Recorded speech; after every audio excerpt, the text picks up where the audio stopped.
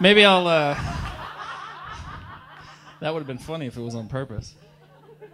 Maybe I'll say sitting, maybe I'll stand up, who knows.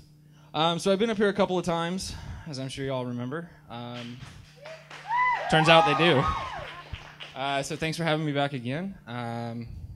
It's been a long, strange trip, to quote one of the Grateful Dead. Anyway, this one's called Rarity.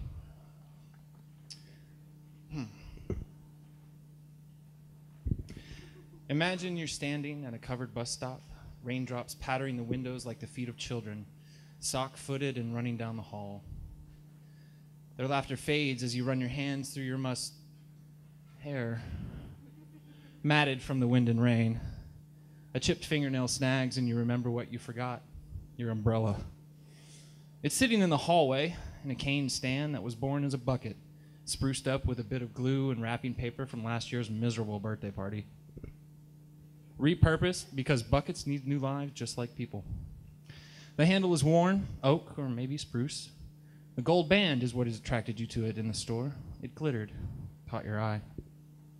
Sorry. It glinted in the sunlit window of a local mini mall, nested with a dozen other worn wooden and plastic inclement weather protectors. It didn't look like the others. It didn't feel like the others when you held it. It was special. Granted, it was just as special as an umbrella can be. But go with me here, it's a theme. You own it now. It's one of a kind, to you at least. Not that it's doing any good to you or soaked ass right now, but hey, you at least remember what you forgot, right? The bus stop is full of people waiting to get where they're going, all the while forgetting where they are. They have busy schedules just like you. She stands there, tapping her foot, watching her watch, feeling like everything is slipping away because she can't get on a bus. He types in a frantic email to his boss, letting him know he might miss the morning meeting. A single drop of water falls off his nose onto the keyboard of his phone, and he sighs. Just one more thing. The world is full of people who walk through their mornings, noons, and nights with their eyes closed.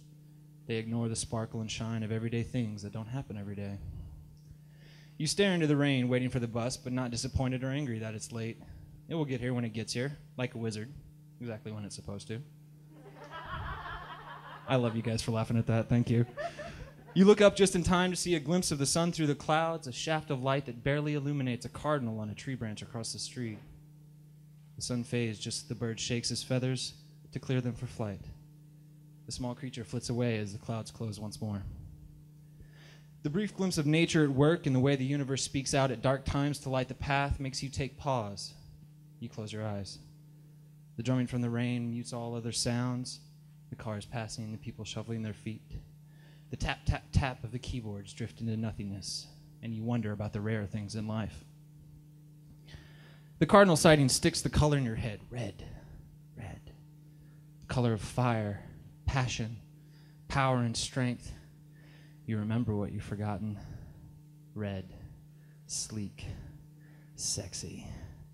The 1961 Ferrari 250 GT California streaks through your memory, briefly pausing to show a dark-haired youth in a fedora, gray vest, and a trench coat behind the wheel. The curves alight in your mind as if they were hand-hammered in Italy just for your eyes. The engine roars with anticipation for your foot on the accelerator. The steering wheel's leather covering will only respond to your touch. You adjust the mirror, tip your hat to the valet, and speed away. Smoke obscuring the onlooker's view and leaving them feeling a bit confused at their disappointment that they can't take that vacation to Italy this year. Bow, bow, bow. Your mind's eye takes you to a small cafe in downtown Paris.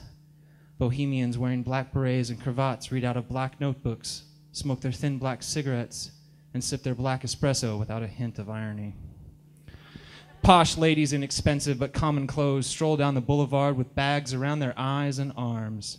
Small white poodles are pulled along behind them. They strain against the leashes, aching to go play in the park or a fountain. That rare treat when they get to feel like dogs instead of showpieces, where they get to frolic off the leashes in a fountain or field rather than riding around in an over-adored debutante's purse or being yanked down the cobblestone street. Your eyes rest upon a couple at a table, For all they know, they're alone in a restaurant at the top of the world. They stare into each other's eyes. Their coffee and croissant, can't remember what's inside of them, long forgotten. You can practically see the love flowing between them, reds and pinks and blues.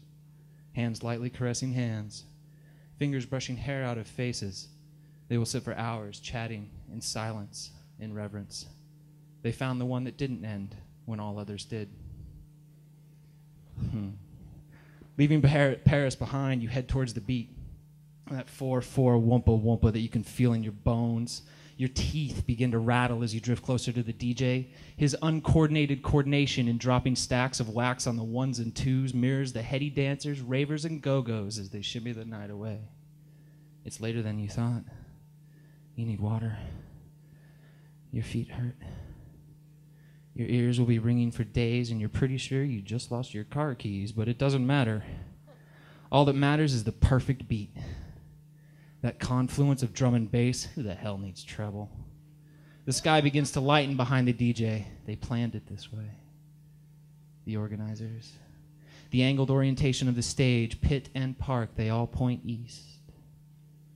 The perfect sunrise. Because just before that great golden disc appears above the horizon, the beat drops. Wait for it. The DJ maneuvers his knobs, preparing the breaks and hips and hops. The dancers slow. They know what's coming. They pause to grab water, wipe the sweat from their young brows, and catch their breath. They hug the ones closest, not knowing if they met an hour or a millennia ago. It's all the same tonight. A meeting of e-minds, of texts and emails, grabbing rides and giving directions. Their feet twitch at the hint of a new break. Hands raised and ears open. They want to be ready. The buzz intensifies. The tension builds. You can feel it. The wanting, the desire to end a night of bliss with a rave-gasm, an explosion of dance and sight and sound. The sun breaks the night in two. The beat hits, and everybody smiles. Back in the bus stop now. The sounds of the city come back to you as the whoompa fades and the wind from your hair, the wind in your hair from your drag race subsides. Your eyes slowly open. The rain is letting up. It pays to take a few moments and remember the rare times, the rare things. Even if you've never held a four-leaf clover, looked into a baby's eyes, or found that perfect pair of jeans that lifts your butt just right, you can still imagine the feeling. The times when you can look into a lover's eyes for a moment and find that hours have gone by. If you're very lucky, that last one isn't rare, but the feeling is no less ecstatic. Things that can never come again. Things that were mistakes. A penny where Lincoln got his penny picture taken standing on the ceiling, or the inverted Jenny stamp. The shine you take to a particular umbrella, or the sighting of a red bird on a dark day. These are the things that make life itself a rare confluence of events that, if not for the mixing of a few particular amino acids in a puddle of goo so many moons ago, I would not be telling you this, you would not be hearing this, and the 1961 Ferrari GT California would have never been made. And that thought makes me really sad. You forget what you've remembered too often. We need to learn to recognize the moments that make life worth living. What is it about rare things? The majesty of owning them, of experiencing them so that you can tell others? Or maybe you just want to keep it secret and safe with yourself. Maybe. I don't know. I'm just a guy on a stage. Maybe it's something else, something less tangible. Maybe it's the feeling of being special. That you talked to a fire tornado for 2 hours on the playa, or got a personalized CD of the set you just danced to. Rarity comes in many forms, from many places. It's a special thing, a spark that lights and pushes you forward. Treasure it as if it won't come again. Use it like it won't be made again.